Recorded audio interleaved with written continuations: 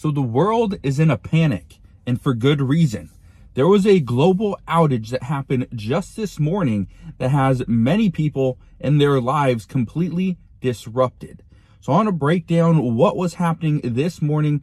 We have seen an update, or at least a fix, and this looks like it is working. But that is not the issue.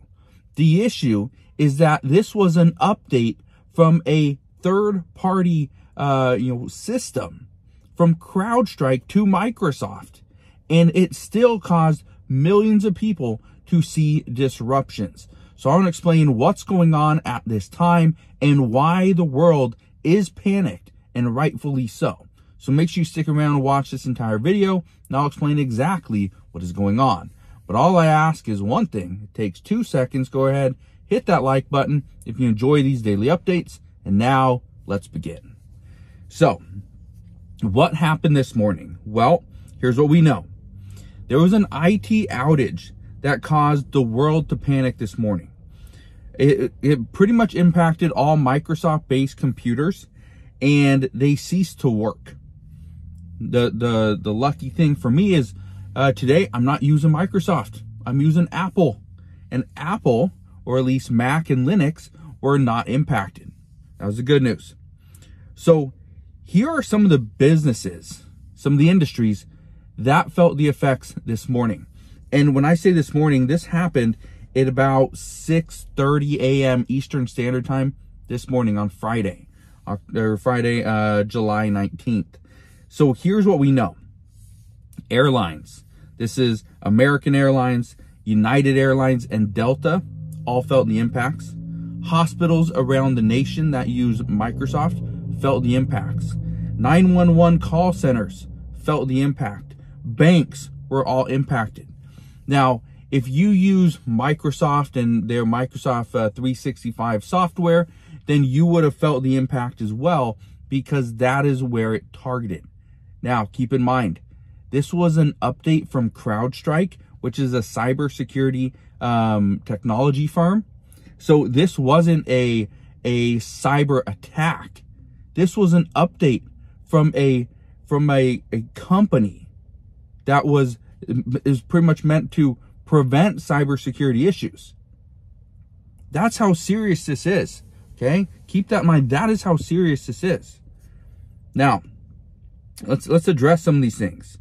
We do know that CrowdStrike and their CEO said they have identified the problem and they have created a fix. So a fix as of this morning is underway. It could take a little bit of time for everybody to get kind of see this fix, but good news is they have identified it. The bad news is this doesn't calm the nerves of the world. And in a time when we are hearing threats from Russia, from Iran, from China, this is not good news. This is concerning for the United States, because these are the people that continue to threaten us. And the people that continue to threaten us say, oh, well, yeah, obviously we are in their sights, but they're not talking about putting boots on the ground. Russia isn't talking about sending troops over to the United States and attacking us here. China, they're not discussing that either. What they're discussing is a potential cyber attack. Iran, well, that's completely different. So this just showed us that the United States is susceptible to a cyber attack. And if we see a cyber attack against us, well, it's going to impact millions. Okay?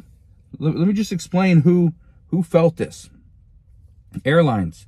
It says American Airlines, United Airlines, Delta. They all had to completely shut down all their flights. Many of them were canceled. Not delayed, canceled. It said as of 6:25 a.m. Eastern Standard Time this morning, 540 flights had to be stopped. They had to ask the FAA for complete ground stop on all flights. The flights that were in the air, they were able to continue on to their destination, but the concern was that the pilots had very little communication with the towers. That's an issue. Another one, they say many flights were canceled for the day. Now, this wasn't just a small incident. We also saw this from the Berlin airport in Germany. They were impacted. Even the Gatwick airport in the United Kingdom, they were experiencing outages as well. So that's an issue there. Again, it's not just the airports, though. The London Stock Exchange, that was hit. They felt the impact. Even Google Cloud felt the impact. Now, I use Google Cloud, and I was using, so I experienced this a little bit just this morning. My Google account said that I was at a 970% used my storage, and so I had no additional storage left. So just trying to write up my notes this morning using Google Cloud, well, didn't work well.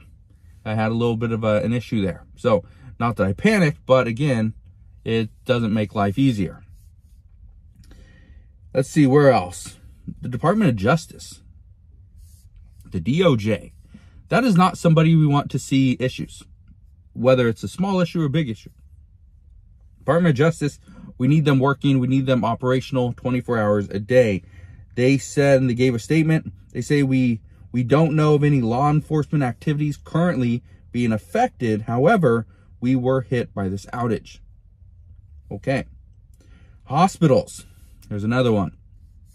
Let's say on this great Friday morning, you were going to go and get an elective surgery. Well, if you were at the hospital or one of the hospitals in, let's say, Boston's Mass General or Ohio's Cincinnati Children's Hospital, your elective surgery likely was canceled, likely pushed back.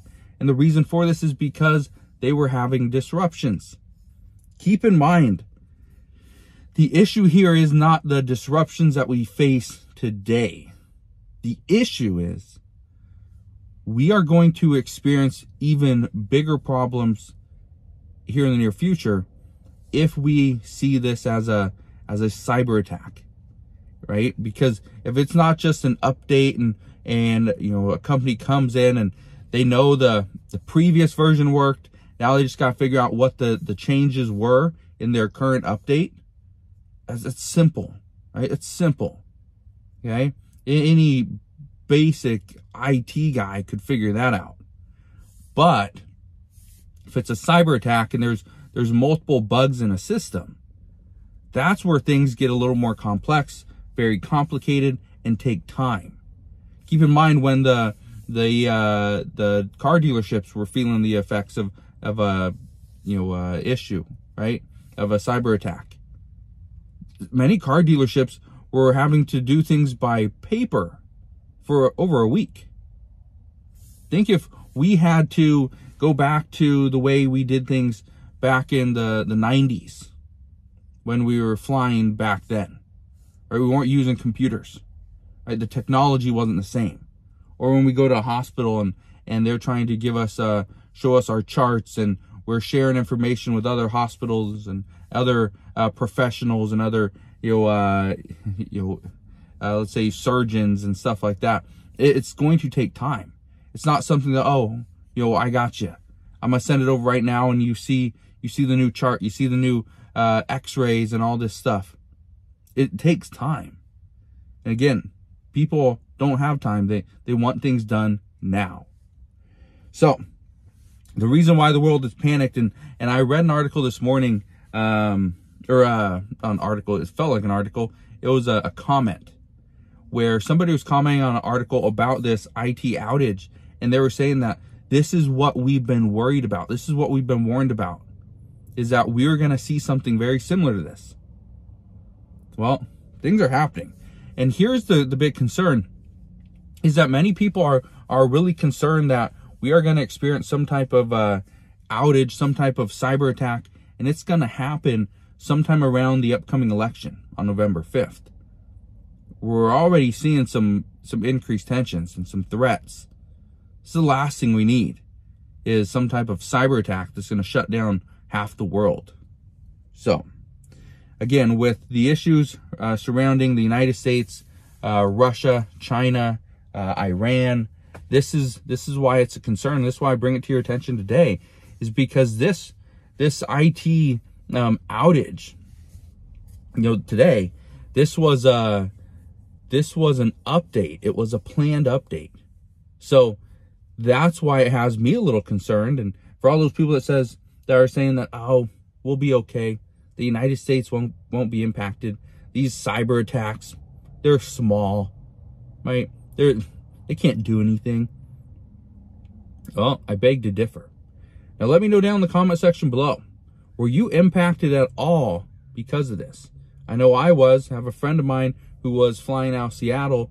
He had to sit on the tarmac for, it was like an hour, maybe a little bit more than that. Couldn't fly out. Just sitting there. So, I know people that have been impacted, but let me know down in the comment section below.